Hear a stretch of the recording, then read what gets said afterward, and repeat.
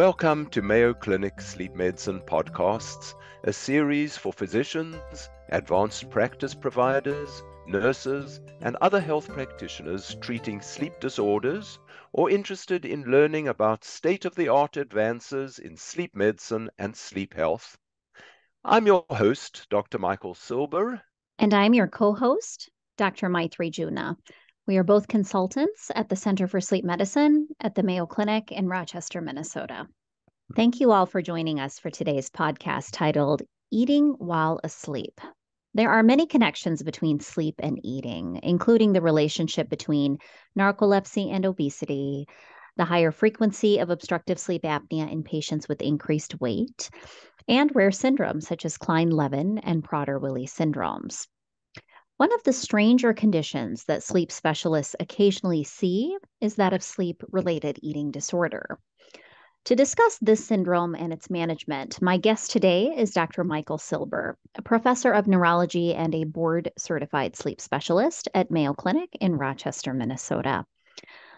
Mike, thank you for joining us today. Could you tell us a bit about what is sleep-related eating disorder and how does it differ from night eating syndrome and other eating disorders? Well, thank you, Maitri. It's, I suppose, not surprising that sleep and eating are closely related, both fundamental biologic drives, both with neuronal centers in the hypothalamus. So a link would seem pretty inevitable. So what is sleep-related eating disorder? These are patients who will get up in the night and eat. They will walk to the kitchen. They will prepare food sometimes, and sometimes eat very strange combinations of food. They eat sloppily with mess. They often take food back to the bed and in the morning find crumbs in the bed and mess on their table. They have, as you might imagine, amnesia for the events.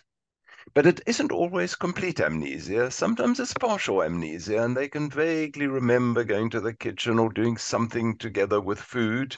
And it can vary from night to night whether they have complete or partial amnesia. As you might imagine, the condition is related to sleepwalking, to the non-REM slow-wave parasomnia of sleepwalking, but there are some differences. Whereas most people who sleepwalk start in childhood, early childhood, first decade, and just if they're going to persist into adulthood, they persist. Sleep eaters tend to start eating in their between the age of 20 and 30 years and haven't done it earlier. And whereas both men and women equally sleepwalk, sleep-related eating disorder is far more common in women. 60 to 80% of patients reported have been female. Also, the partial amnesia, which is characteristic of the disorder in many patients, also unusual in sleepwalking, where there's usually complete amnesia. But there is a relationship, and I'm sure we'll come back to that later in this discussion. Sleep-related eating disorder is different from night eating syndrome in that night eaters eat consciously. There is no amnesia at all. They know perfectly well they're going to eat. They are hungry at night. They consume at least 25% of their calories at night. They don't eat unusual food, though it can be high caloric food. They have early morning satiety, as you might imagine, but so can the sleep-related eating disorder patients. They put on weight, but so can the sleep-related eating disorder patients do that. And there is even a closer relationship because if you take someone who's a night eater and give them hypnotics, especially short-acting benzodiazepine receptor agonists, they may convert their conscious night eating into unconscious sleep-related eating. So it's complex. Sleep-related eating disorder is also different from the more classic daytime eating disorders, such as anorexia and bulimia, that can happen in the evening, but the characteristics, both the psychiatric characteristics and the clinical characteristics, are very different. Very helpful and fascinating. You alluded to this a little bit just a moment ago, but could you speak a little bit more to the relationship between sleep-related eating and the use of hypnotic medications, Mike? Yes, this is a very interesting characteristic of it. We reported quite some years ago 5 patients who, when they started using zolpidem, started sleep-related eating, and this has now been widely accepted that it's so rare complication or side effect of zolpidem use. Is it specific for zolpidem? No one's really looked at this in any detail, but most experts think it probably isn't, and any short-acting hypnotic at night, maybe in the benzodiazepine class, can sometimes cause sleep-related eating. We don't think it's as common with, if at all, with longer-acting benzodiazepines such as clonazepam, which is actually one of the ways to try to treat the disorder. But I always warn my patients, if I'm going to use zolpidem or similar drugs, one of the rare things that can happen is sleepwalking, which can happen, and sleep eating, which is perhaps a commoner than ordinary classic sleep walking. So yes, there is a relationship to these short-acting hypnotics, though it's not the whole story by any means. So, in addition to exploring sedative hypnotic use in these patients, are there other factors that are associated with sleep-related eating disorder that clinicians should explore in patients suspected of having this condition? Yes, definitely. Let's start with other drugs. It's been reported with neuroleptics, a range of neuroleptic antipsychotic agents. It's been reported with lithium. It's actually been reported with sodium oxybate. And my experience is some of the patients I see are often on multiple psychotropic medications, and you don't know whether it's just one of them or just the combination. So yes, other psychotropic drugs can certainly be associated with it. Then the other vitally important thing is to explore other sleep disorders. There are, going back to our 5 patients years ago on zolpidem, they almost all had restless legs and sleep apnea as well.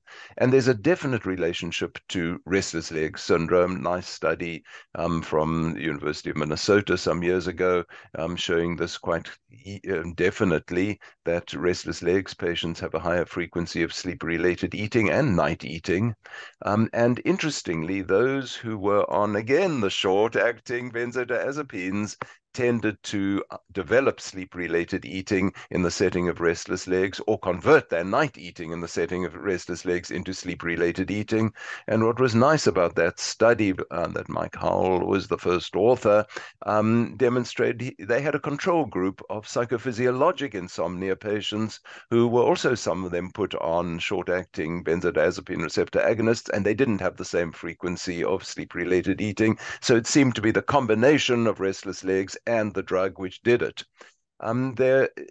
Some case series have shown a moderate frequency of sleep apnea in sleep-related eating disorder patients, perhaps higher than the population. That's rather uncertain. And it's also reported in narcolepsy, among many parasomnias that we see in narcolepsy. So it's important to look at other sleep disorders. And then, in the same sort of category, a lot of patients who eat at night do sleepwalk occasionally under other circumstances. They may sleepwalk into the bathroom or elsewhere. And as I said, there is a relationship to it. Not all of people do it. Many sleep-related eating disorder patients just eat, they don't do other things. But there's definitely a relationship with other parasomnias.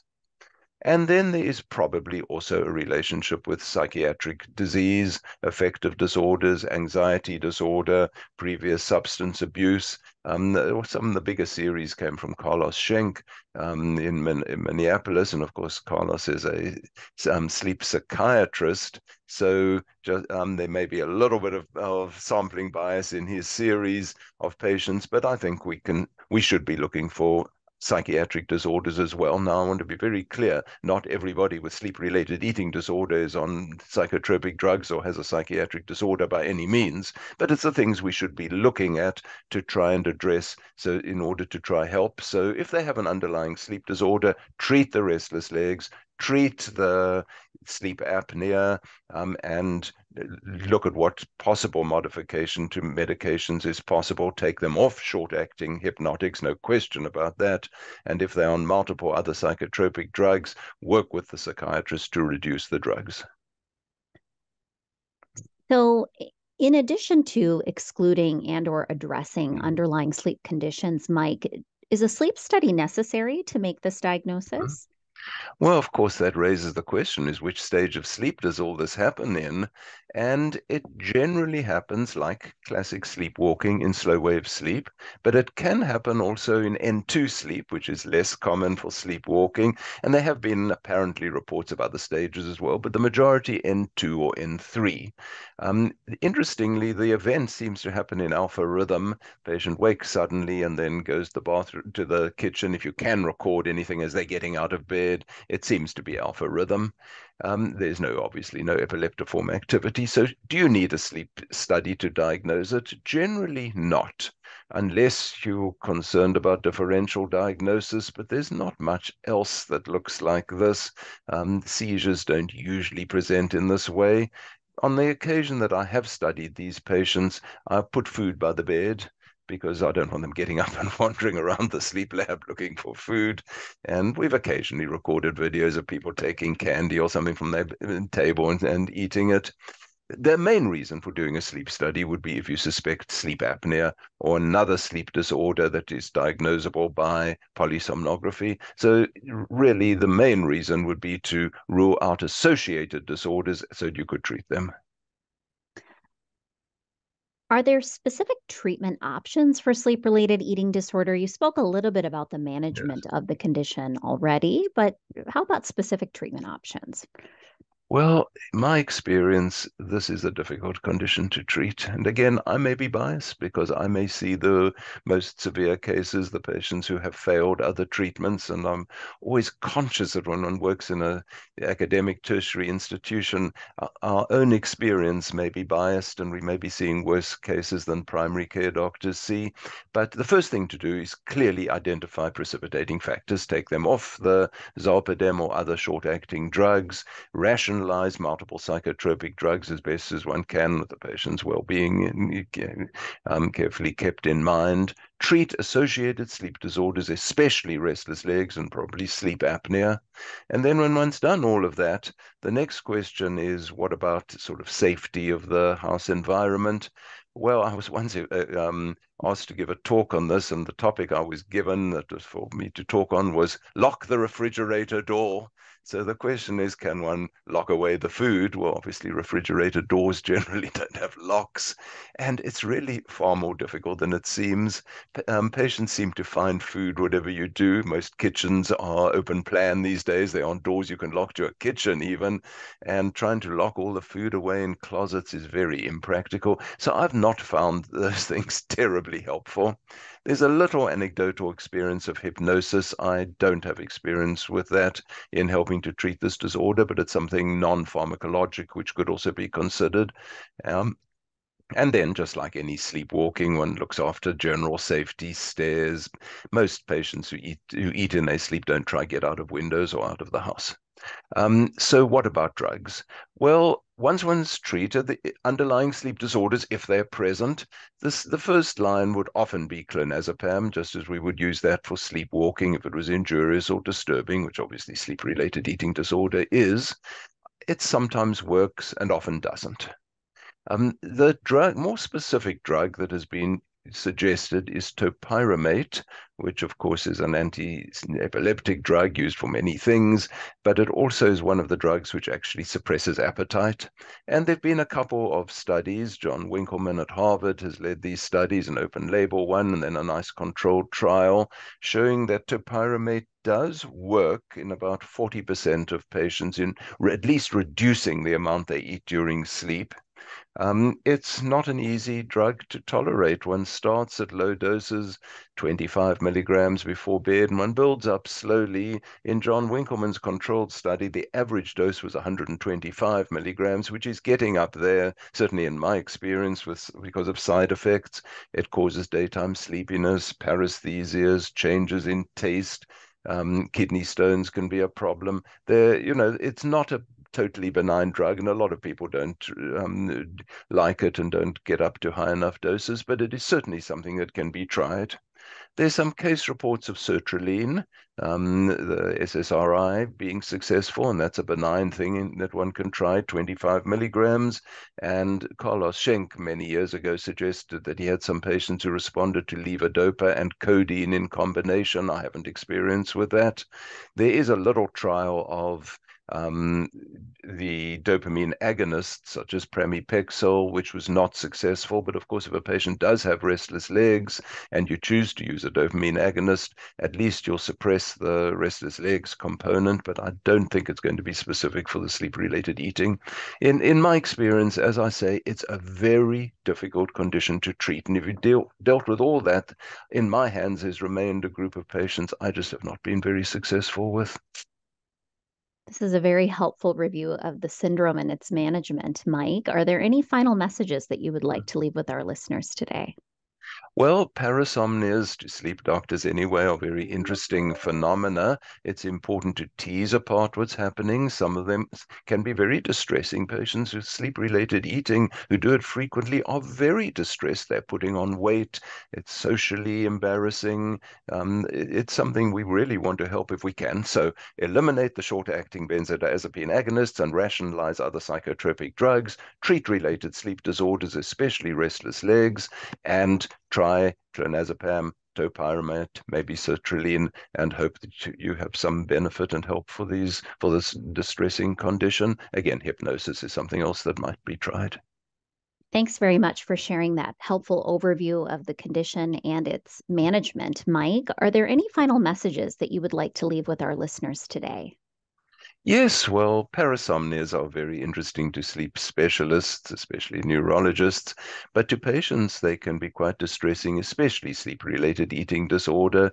Patients are concerned about weight gain, the social embarrassment of doing it. It's distressing, and we should help them as best we can. So, first, eliminate zolpidem and rationalize, if you can, other psychotropic agents. Second, treat related sleep disorders, especially restless legs. Third, consider more specific treatments. Hypnosis can be tried. And then medication-wise, clonazepam, topiramate, perhaps sertraline, and see what best you can do to try and help these patients. Wonderful. Very helpful. Thank you all for joining our podcast today. Thank you. We hope you enjoyed this podcast.